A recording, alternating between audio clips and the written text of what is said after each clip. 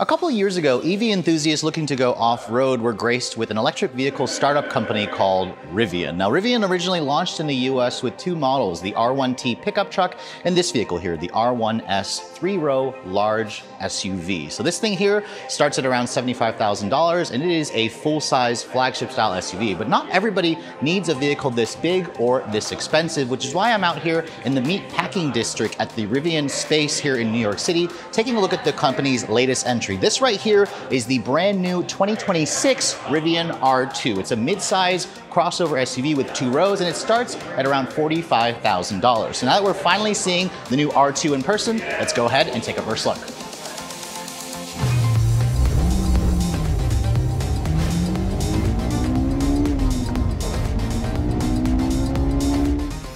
So as impressive as the Rivian R1T and R1S is, not everybody, like I said earlier, can afford a vehicle that starts at around $75,000. So this model here, the R2, is a very important new addition to the Rivian family because this is built off of a new electric vehicle architecture that's significantly smaller. But looking at the styling of this vehicle, some of you may actually confuse this thing for the R1S because it practically looks the same. I mean, Rivian has kind of, built up this front end and it's kind of instantly recognizable as a Rivian. You can see all models are going to come standard with their kind of full LED light blade, where you have that LED signature going across the entire front fascia. You have this kind of oval shape to the full LED headlights. Unlike the R1T and R1S, however, you can see there are 3 individual LEDs here as opposed to 4. I also noticed that Rivian kind of got rid of the fog lights. You still have these big easy access tow hooks, of course, and then the front bumper is slightly different. But overall, I really love the way that this car looks. I mean, I love the way the Rivian R1T and the R1S looks, and this essentially basically looks like that vehicle, but you really don't get a sense of how much smaller this vehicle is until you actually see one in person. Now, I'll have to open up the front and show you guys the cargo area in a separate clip, but moving around the side profile, let's go ahead and talk about the size and the dimensions of this vehicle. Now, Rivian, I love the fact that they launched, of course, with a pickup truck and an SUV, and this model here has the same boxy proportions that, again, really works. This styling trend is very in, it's very rugged, it's very masculine, but what you probably didn't realize is the fact that how much smaller the R2 is compared to the R1S. So at 185.6 inches long, this is around 15 inches shorter versus the R1S. So this is about the same size as the Tesla Model Y. For example, its height is around 67 inches. It's around 75 inches wide. Rivian says that this is around 7 inches narrower and around 10 inches lower versus the R1S. So it's a big difference. You can see this particular model that I'm showing you here has a 21-inch newly designed wheel on a 275 by 45 R21-inch tire. I love the way these wheels look. You can probably tell that this model here also has the tri-electric motors because it has the yellow painted calipers, the yellow accents. Typically, Rivian will put the yellow accents if you guys are looking at one of their performance models. Unlike the R1S, however, the R2 has a fixed suspension. So Rivian says this model is going to have just under 10 inches of ground clearance, which is still plenty of actual clearance if you plan to go off-roading. I also like the fact that they're unpainting the little side trim molding around here. That's, again, going to add to the whole rugged theme. And then if you come around the rest of the profile here, you can see the roof has a two-tone look. Above me here, you guys probably noticed this massive roof tent. Of course, Rivian has made a name for themselves for being outdoorsy, going off-road, and this roof tent here is huge. It can probably easily fit 3 people inside. It's got these accessory roof rails on the roof. It also has a panoramic glass roof, although that doesn't actually open up to vent air, but it's gonna help you get a little bit more light inside the cabin. We'll talk about that later on. I also noticed this one being a very early pre-production model. The windows back here aren't tinted. I suspect they will be on the production car. And then over here, the rest of the profile you can see is just very clean. It's very boxy, it's very rugged, and I think Rivian really pretty much nailed the design. Now looking at the back of the vehicle, you can see it looks pretty much like the R1S, although there are a couple of differences we'll touch on in a moment. You can see over here, I can't open this right now, but this is actually the door that conceals the charge port. This vehicle, when it ships in 2026, it will already have the NAC plug. So this will already be able to go to Tesla superchargers. It'll have that newer North American standard plug as opposed to the J1772. And then looking at the rear, you can see it has that signature LED light blade going across. It boldly spells out Rivian at the back. It says R2 over here, which I am curious to know why Rivian decided to call it R2 as opposed to R2S. The company didn't really have an answer for me when I asked. Really, they just wanted to remind us that this is built off of a different electric vehicle architecture versus the one that's on the R1S and R1T. Now, this rear window also slides down just like a Toyota 4Runner or a Toyota Tundra, which I think is a great feature. A lot of SUVs don't have that. But overall, let me know what you guys think of the styling. Again, this may look like an R1S when you just kind of look at it in pictures, but I assure you it is significantly smaller and it has its own vibe to it. So originally I wanted to open up this tailgate, but Rivian actually asked me not to because this is a very early pre-production vehicle, but they did actually roll down the back window. So as you can see, this is a pretty unique feature that a lot of Toyota 4Runner owners really love. So I'd love to see the fact that Rivian offers that here. You can see there's this little shelf here, and this is actually a little flip out table that pops out that you can flip open when the tailgate or when the glass is actually down. This allows you to kind of put items here, whatever you'd like. If you're camping, maybe put your keys, your wallets here.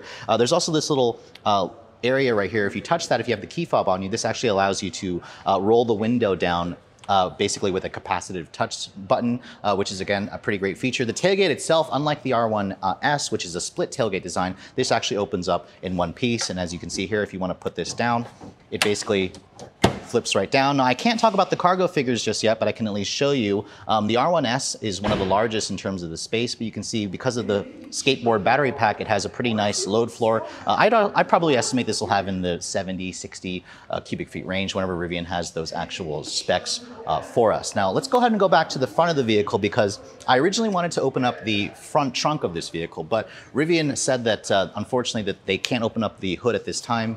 So let's go ahead and talk about the powertrain specs because this vehicle, when it launches in early 2026, will be available in two different battery packs. Basically a standard battery pack, which is the base battery, and then a large battery pack. Now, the company said that you'll also be able to choose between a single motor rear-wheel drive, so you can actually get a two-wheel drive version of this vehicle, a dual motor all-wheel drive, and the performance model, which is likely this model that I'm showing you here, is the tri-motor all-wheel drive system. Now, the company wasn't ready to talk about horsepower figures just yet, but they did say that the single motor with the large battery pack should be able to go over 300 miles of range, while the tri-motor all-wheel drive version should be able to do 0 to 60 in under 3 seconds. So Rivian again has made a name for itself for offering these, off-road adventure SUVs and trucks, but they're also able to go quick as hell when you actually get them out on the road. So we managed to get the tailgate open, and I wanted to talk about some of the unique features back here, which again, the space is plentiful. That's with the actual seats down. I don't have final cargo figures just yet, but the cool thing about the R2 is you can actually fold flat the two seats in the front. So the driver's seat will fold flat along with the passenger seat. That basically allows you to put a bed lying flat in the cabin. So if you guys don't want to use the roof tent, you can put a bed in here and sleep inside the car, which is a big thing. Again, that's going to really increase the practicality, especially if you guys are camping. The other great thing about being an electric vehicle, if I lift this up, you can see there's a massive underfloor storage area. That's really great for storing the charge port cable, any other things you want to kind of hide from prying eyes. There's also a couple of other cool Easter eggs here. You can see you can fold the seats from here via this button. Open this up, you can see there are two USB-C plugs, an actual household power outlet. No air compressor though, because remember, this doesn't have the air suspension that you get in the R1S. There's also these really nice little sturdy tie-down hooks if you guys want to put like a cargo net over here. And then these side windows, as you can see, they don't roll down, but they do pop open to actually vent air. So again, Rivian wants you to kind of have that adventure lifestyle with the roll-down windows and the pop-down windows. But overall, again, if you plan to use this as like a family car, the R2 definitely offers the space. So moving on to the interior of this 2026 Rivian R2. First of all, if you guys have been inside the R1T or the R1S, this is gonna feel pretty familiar, but Rivian has made some updates here, to kind of give the R2 its own unique character and also address a couple of concerns and complaints that owners and consumers have had with the original models. Now, first of all, as I get inside this vehicle, it has kind of like an open and airy feel. I love the way how the dash is nice and low. It allows for good visibility. The seats are also very comfortable. These seats are pretty similar to what we've seen in the R1S and the R1T. They kind of have this really cool like Rivian branding in the actual seat back themselves. I love the two-tone color and look. These seats are power adjustable, and they also are heated and ventilated, which again, really upscale touch. It's what we exactly expect from Rivian. And I have to say, for a new startup company, the company really shocked me. When I had a chance to actually drive an R1T a couple of months ago, I borrowed one from a friend. I was impressed with the build quality considering how new this brand is. In terms of the door panel materials, you can see this model is early pre-production, but it has beautiful stitching with real stitching across the upper portion with the two-tone leather. You kind of have like this fabric as well in the actual door panels. You have a button that actually opens up the doors. You have these really nice high-quality window switch controls, which as you can see are also nicely illuminated. Rivian asked me not to open up these doors because again, very early pre-production vehicle, so the doors are gonna have to stay open. And then looking at the rest of the dashboard here, you can see there's beautiful leather stitching going across across, the same material on the seats. I love this, you know, matte finish wood trim, which looks and smells and feels real, more of that fabric going across here. And then as you can see over here, as I get to the steering wheel, it is a new steering wheel. So it has a flat bottom and a flat topped design, and it has these new haptic controls. So these controls, they actually provide haptic feedback. So if I start moving the left one here, you can see that's for the volume. If I click this over to the right, I can actually adjust the actual screen there. This is the information display that's behind the driver. And what I also notice is when I start moving this click wheel, it actually changes the haptic feedback amount. So in this mode, when I'm trying to cycle between that, it has slightly more or a different spacing between the haptic feedback. If I go back to the audio, it'll actually change the haptic feedback. Over here, this allows me to change the drive mode selector. So again, this like additional feature is a really nice touch. I also love the leather stitching here, the leather stitching over the airbag cover. And then of course, going over here to the center screen, this is where we have that 15.6-inch center touchscreen. So this is running Rivian's latest software. It's an Android-based system. It still doesn't have wireless Apple CarPlay or Apple CarPlay or Android Auto in general, but you can see the graphics are fantastic. It has some, you know, unique software changes to show that this is the R2, obviously. And I have to say, for a pre-production vehicle, the screen looks fantastic, but we're gonna have to wait until we, you know, see a closer to a production model. You can to actually see what it's like to use. But you can see, look at that. That's literally almost like a video game. You can change the ride quality, the regen braking, the stability control, and whatnot. You can access the charging over here. You can access the GPS function, and you can also turn on the heated and cooled seats with the dual zone climate control function. And then before we get into the back seat, I actually do want to show you guys how to open up the glove box. I thought it was power actuated, but you just kind of push on that right in the center. You can see there it opens up. You have two massive glove boxes, so that's really nice for hidden storage. And then I also thought that this was going to be a speaker. However, just push that in, you can see it's actually a slide-out drawer. Now, Rivian said that they're not sure if this is going to be the final production spec, but again, if you guys are looking for more hidden storage, it's clear that Rivian was thinking about that. So let's go ahead and hop into the backseat area, because even though this vehicle is around 15 inches smaller versus the R1S, this is where, you know, Rivian was very space efficient back here. Now, I don't have final legroom figures just yet, but as you can see, this is pretty much where I'd have the seat to drive. In terms of the legroom space, I'd probably say this is around 38 inches, perhaps. I love the fact that it has the completely flat floor that allows for, you know, a middle seat passenger to get back here. You have rear seat air vents back here. You have two USB-C charging ports. You have two storage or map pockets over here. The door panel materials back here are also pretty much the same as what you get from the front with the leather stitching everywhere. These seats, they do fold down, like I showed you earlier. And then if you guys, you know, like to only have two people back here, there's a center armrest that folds down with two cup holders, a little bit of storage. But in terms of the headroom space, you can see even with the glass roof